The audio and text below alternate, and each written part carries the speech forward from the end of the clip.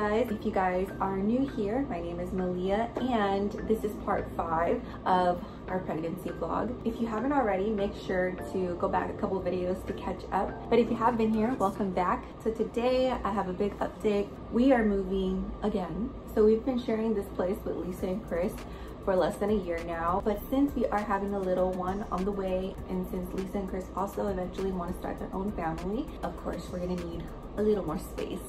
It will be really exciting because this will be John and I's first time living just us two. I mean, of course, with Donna and our little mini us. For the past month, we've been just looking around at apartments, trying to find a new place.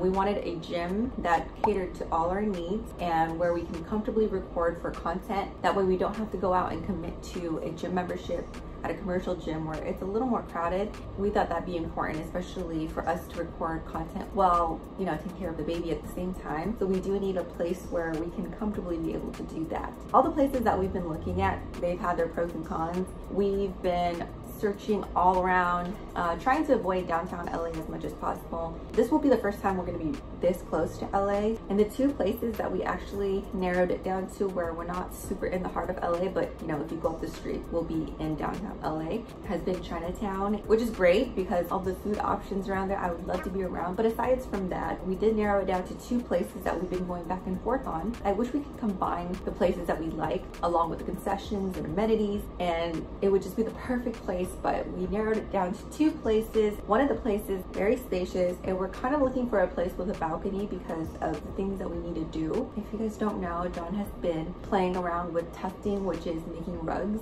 So he's going to be needing to air out the glue that he uses, which is toxic and it kind of fills up the air. So he needs a balcony to be able to air that out. We're leaning towards one place only because they have everything we need. The only issue, it's not the place itself, but it's dealing with the different leasing managers every single time we go there. The first time we went there, we got a great deal. Application on the website was just not user friendly, so we weren't able to hold that spot within 24 hours. And by the time we called back, they told us that the price increased, which I guess is something that the system just does. So the price increased, and then a few days later, we checked back again with a different leasing manager, and then they gave us another place to look at there. Everything that we wanted. Again, we were looking at this one before. So instead of wood, it's all industrial and lots of storage, which we like. They said that this didn't have a balcony, but it does. We come back and then they tell us that that same day someone had already applied for it, which is weird because I'm like, why didn't you guys show us this before? We only wanted to stay there if we got the balcony. If not, then we would have gone to this other place, which doesn't have a balcony, but what you pay for at this location, this is more spacious. Yeah. This is a 733.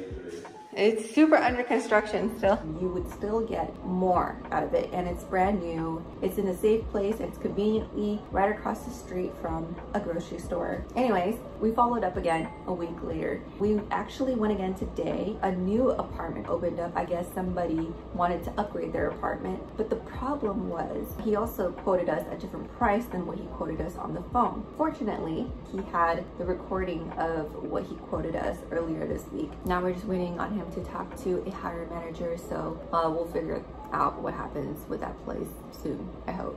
But yeah, that's kind of what we've been dealing with. That's why we haven't been able to plan a baby shower yet, because we wanted for sure to lock into a place, move all our stuff in, and then that way we can rent out the amenities there and then just have all of our friends and family come over there. I'm currently 29 weeks and 3 days pregnant. 3 days? 3 days pregnant. As of today, our baby is the size of a cauliflower right now. That's equivalent to about 7 months. That leaves us with 2 more months left before the baby comes. I haven't spoke about this before, but since I found out that I was 8 weeks pregnant, my previous doctor and insurance was located in the previous city that I lived in, which is about an hour and a half away from here. So I was in the process of transferring from that county to this county. When I called my insurance from that location to see if I could schedule an appointment to get an OB, they helped me book an appointment to a local women's clinic here, but I didn't know that it was not an OB, it was just a women's clinic. So when they told me to go there, the only thing that they were able to do was to check an ultrasound, and then I think they were able to check my blood to see if my iron was low, the baby's heart rate, the ultrasound, and they were able to give me an estimate of how many weeks I was and when the baby was kind of do, but there was no OB work there. So I had to apply to get insurance in the LA County, which ended up to be a really tedious process. So when I was 8 weeks pregnant, it took about 2 weeks for me to be able to get a new insurance here in the LA County. Then it took about another 2 weeks to get an appointment with a doctor just to authorize my pregnancy. And the doctor that I had spoken to the first time that they assigned me to, the front desk receptionist lady was so rude, and it was only a phone appointment. At that point, I was thinking, why do you need an authorization to know that I'm pregnant when I'm just talking to you on the phone? After I got the authorization, she said it'll take about a week for me to get something in the mail that says I'm okay to see this doctor. I waited a week. I received nothing in the mail. I gave them a call at the end of the week, and they gave me a direct contact to the OBGYN that they authorized me for. I called that OBGYN and she told me that she did not receive an authorization, but she was able to book an appointment for me for June 21st. So I decided I wanted to get a new doctor. I went through maybe 3 doctors. So I was in the process of that. You know, LA is huge. So a lot of the places that they were assigning me to for an OB was so far away. It was about an hour away from where we were. So there was no way I was gonna go an hour to constantly visit an OB, because you know, you don't know if the baby's gonna come out early or a little bit later. So I needed to find a place that was going to be at least 15 minutes away max. And then I wanted to find a different insurance company, different medical group within the LA County. I needed to have everything transferred from my previous county to the LA County, which was another 3-week process. So I was on the phone every single morning for about 2 to 3 hours, just dealing with this whole transfer. Finally, like maybe about 3 weeks ago, I finally found a doctor. I got to see them in person.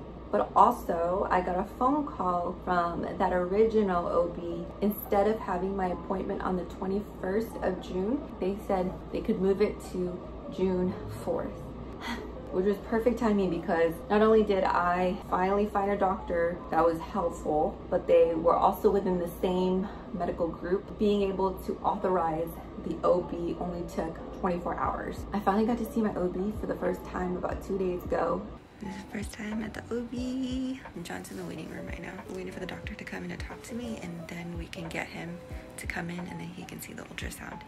Which is crazy to think about, because you would think that it'd be more urgent to these people, but they just really don't care here in LA County. I've just been hoping for the best. The baby's been hanging in there, trying to keep as healthy as possible, taking my prenatals every single day since I found out that I was pregnant. And also, I can finally get my root canal. During the 2nd trimester, I had a tooth pain where my root canal was. I got my root canal 10 years ago in Vietnam, you guys.